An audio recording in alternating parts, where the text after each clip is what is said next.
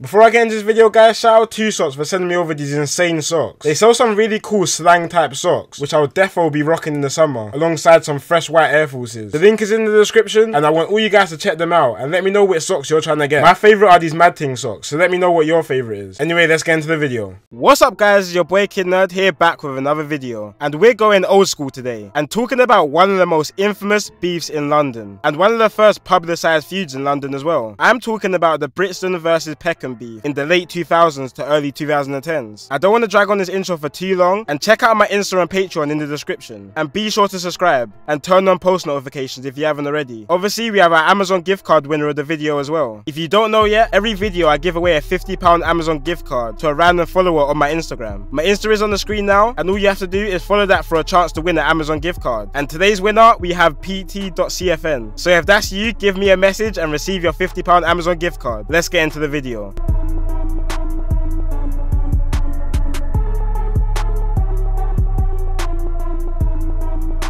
So before the publicised drill feuds in South London, like Moscow versus Zone 2 and Harlem versus 410, there was a very deadly war going on between Peckham and Brixton, which was one of the first nationally publicised beefs in London, gaining a lot of news coverage, and came about in the early stages of YouTube, where we could see direct disses, kind of originating diss tracks how we know it today. So as I said before, the two areas in this feud was Brixton versus Peckham. So first we have Peckham, which is located in the borough of Southwark in South London, which infamously is the area where drill group Zone 2 are from. But before Zone 2, there was the Peckham Boys, which was a gang made up of 5 estates in Peckham, which were the North Peckham Estate, Gloucester Grove Estate, Willowbrook Estate, Camden Estate, and the Sumner Estate. And these estates were very well known for how bad they were. They suffered massive unemployment and crime, and were very deprived. They pretty much were neglected by any law enforcement and government as well, and was even called Peckham, which was a hybrid between Vietnam and Peckham, comparing the area to the Vietnam War due to how much violence was there. Throughout the Peckham Boys gang, there were different sets, like the Firehouse Crew and YBP,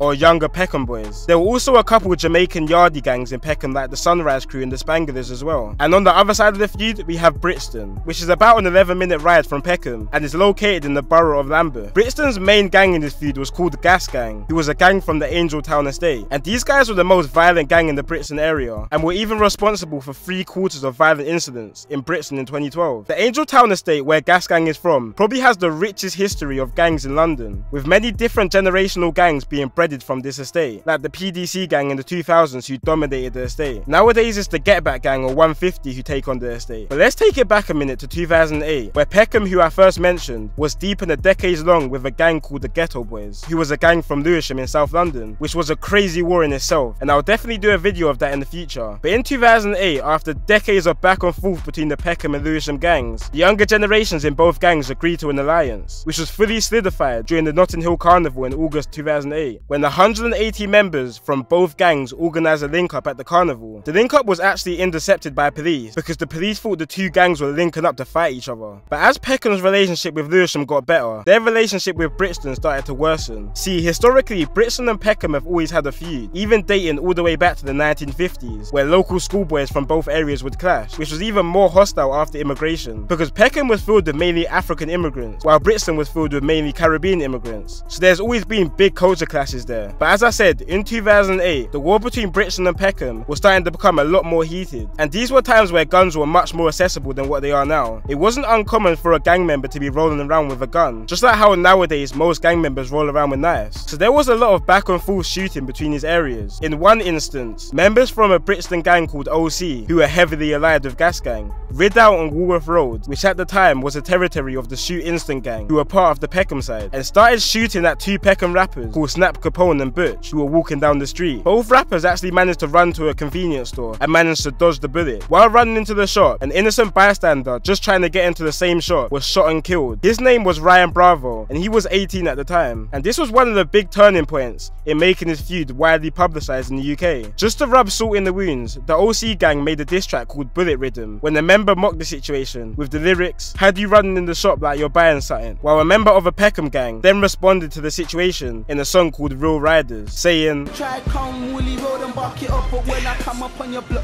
little dickhead siding up. Obviously referencing when Brixton members shot up Woolwich Road, which are some of the early examples of UK diss songs, referencing real moments that have happened on the streets, bringing more publicity to the feud. And the people who are up to date with London's street situation at the moment will probably be quite confused, because Woolwich Road actually beats Peckham now, but that's a whole nother story to get into another time. So yeah, after this Woolwich Road shooting, many diss tracks were going back and forth between the gangs, as well as shots. In the same year of 2008 in October, Brixton older members got the drop on a Peckham member's house called Terms, and waited in the parked car outside his house. When Terms appeared outside his house, they shot him on his doorstep, leaving him to die. Terms was a member of the SN1 gang in Peckham, which stands for Spare No One, and this is the same gang that the famous rapper Giggs was part of, and Giggs pays respect to Terms sometimes in his songs. It didn't take more than a month for Peckham to respond to this though. In November, Peckham members got the drop that some members from the Brixton gang OC were clubbing at a nightclub called SE1 in Bermondsey, South London, and pulled up to the club, shooting Errol Davis close range in front of 2,500 clubbers, which is even crazier because the murderer was never caught, despite there being thousands of witnesses at the scene. But these times, stuff like this wasn't uncommon, because there was low-level security and no cameras in some of the clubs in 2008, which is something you will never see in clubs in London nowadays. Quite recently actually, in 2016, the police found the same handgun which murdered Errol Davis at the nightclub in the possession of a man called Andre Chambers, who lived in Woolwich, which is quite sus. It was also later found out that the same weapon which was involved in Errol Davis's murder was also involved in 2 other attempted murders and 1 murder, but Andre Chambers was never found guilty for the murders with little to no evidence apart from handling the weapon, but that's not enough to go down for a murder. While this direct war between Brixton and Peckham was occurring, there were also a lot of separate gangs and areas who joined alliances with both areas. This was basically turned into some World War III stuff, the South London version. One set based in Old Kent Road called OBY in South London were affiliated with Peckham, but a dispute between the members started a feud between OBY and Peckham, resulted in OBY members joining Brixton in the fight against Peckham, which was fully signified in the trap between the two gangs called Brooklyn to Baghdad. But OBY went off to a bad start in his feud after losing one of their younger members called Baby Ryder. His real name was Sunday Essia, and he was a 15-year-old orphan from Nigeria after his mum and dad both died when he was younger, and he started to get involved in the South London feud. Before he was stabbed, he pulled out an imitation firearm on 4 rival members. When they realized it was fake, they chased him through a park while he was screaming for his life, begging his killers not to kill him and spare his life. But he was ultimately stabbed 9 times and left to die. So after the back and forth in 2008, Brixton and Peckham was literally a no-go zone. And me personally, growing up as a kid around these times, despite me not actually living in the area and being too young to understand all this stuff, I just knew Brixton and Peckham was a place you do not go. Even the Member of Parliament of Peckham at the time, Harriet Harman, would wear a bulletproof vest and have security while she would walk through Peckham, further embracing the name Pecknam. Then 2009 hit, and this was a big year for music from both sides, but especially from the Peckham side of things, when Giggs dropped a couple mixtapes and started putting some of his other members onto music, like Gunna D and Killer Kai. But Giggs was under a lot of pressure from the police at the time, who would cancel his shows, warn labels not to work with him, and even banned him from appearing in TV and radio, which is something we see a lot now with police taking down these drill music videos. Well, the reason why police was so onto Giggs is because the streets were crazy at these times, and Giggs' Peckham gang SN1 were making headlines early on in 2009 when they executed the ex-member in broad daylight on a busy street because he fell out with the gang earlier on. This was a ticking point for police because it was seeming to the public at this time that the gangs had took control and could do whatever they want, which was essentially true. So police started gathering CCTV footage of previous rideouts from both Peckham and Brixton gangs in an attempt to take down some members. Police sent over this footage to Peckham members' lawyers as proof of their involvement in the feud, which a member then grabbed the footage of his lawyer and uploaded it to YouTube. The original video is no longer up, but a re-upload of it is still on YouTube today, and shows Peckham members riding out in Brixton in masses. And when looking at this footage, this is some propaganda worthy stuff. Like, the captions in the videos are so funny, and all the footages just show how crazy these times really were. Like, gangs were just riding their ops with 30 guys on pedal bikes, loaded with guns and knives. There's no way you could get away with that stuff nowadays in London. 3 boys can't even walk to the shop in London without getting stopped by police, let alone that many people on bikes. Brixton gangs responded to this YouTube video in the music video called You're Liars, and the whole year of 2009 was literally just filled with violence and diss tracks, with some real classics like Wreckage from Peckham younger members. Around the same time of this release,